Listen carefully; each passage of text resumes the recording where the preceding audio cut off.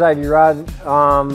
We're here at Taronga Zoo. We have 2 nights here, tonight and tomorrow night, and we're just talking a little bit about the Roland gig. I'm building up inside, oh great divine, I need this time with all my might, I will pour my... Xavier came to us looking for a solution. He wanted good piano sounds, but he also wanted a piano action to suit his style of playing. He was also looking to easily trigger long audio samples from the keyboard, and some of them were playing from 2 to 3 minutes long. And these were either sounds of nature or long soundtrack style synth recordings from his album.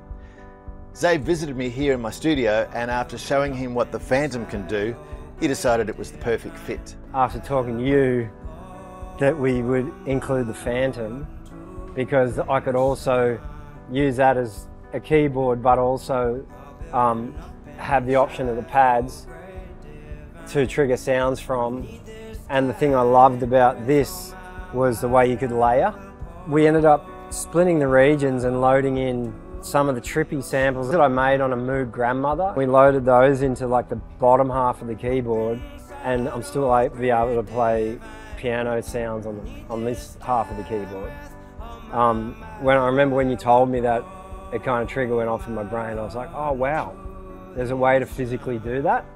I started out making a lot of sound organically with wooden bits and pieces, which I still do, but this Roland stuff has taken it next level. Well, these buttons here are triggering sounds. So that there, number 1, is my son's heartbeat from when he was in the womb, and that's used as a percussion track in my record, so I can hit that and then that'll loop. And this one here is an intro to something that's on the record. This one is red-tailed black cockatoos. This one is whales. This one is my heartbeat.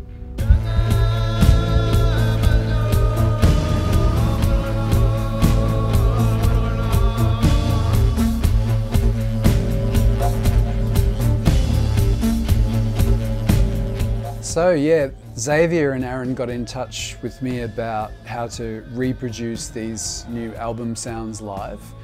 And Xavier didn't want to be a slave to anything, and even though it would have been really easy for him to just go out and bang out some songs to backing tracks, he didn't want to do that. It just wasn't interesting enough to him, so he had something much more exciting in mind. I wanted to be able to advance on what I was doing with my analog percussion and be able to trigger some of the things that I did on my record while playing drums and singing.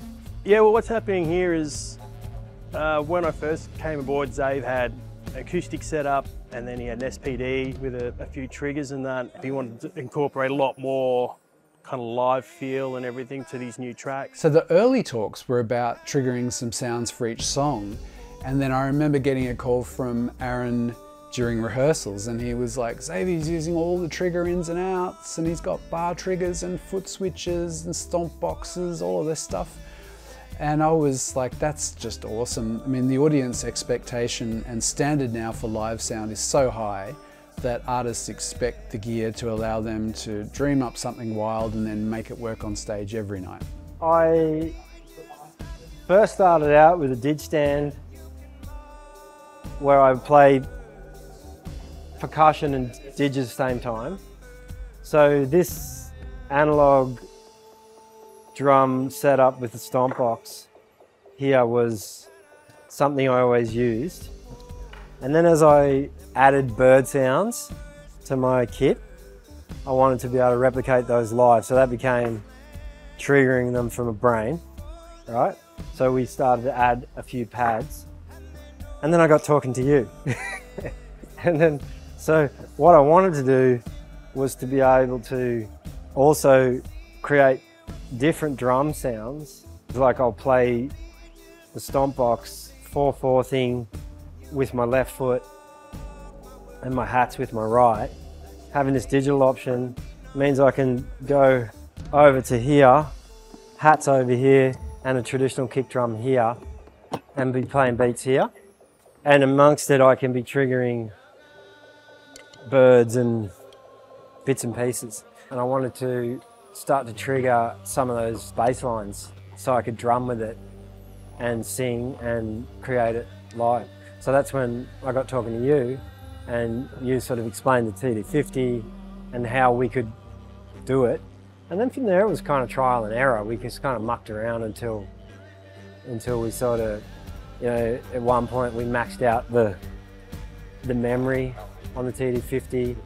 We realised the SPD has more memory, so we added that as well. Where we had the keys with its own thing and the TD50 and the SPD were their own thing, now with the Ableton setup, it's kind of endless. We don't have memory problems anymore, and we can press one button over there and everything changes. It's streamlined now to what he's wanting. So there's album sounds in there, as well as some of the standard V-drum instrument patches as well. And we've even messed with some of those just to give them a real, you know, almost like an 808, like a hip-hoppy kind of sound. They're real crunched, EQ'd out, so get that really almost, you know, squashy, distorted sound sometimes.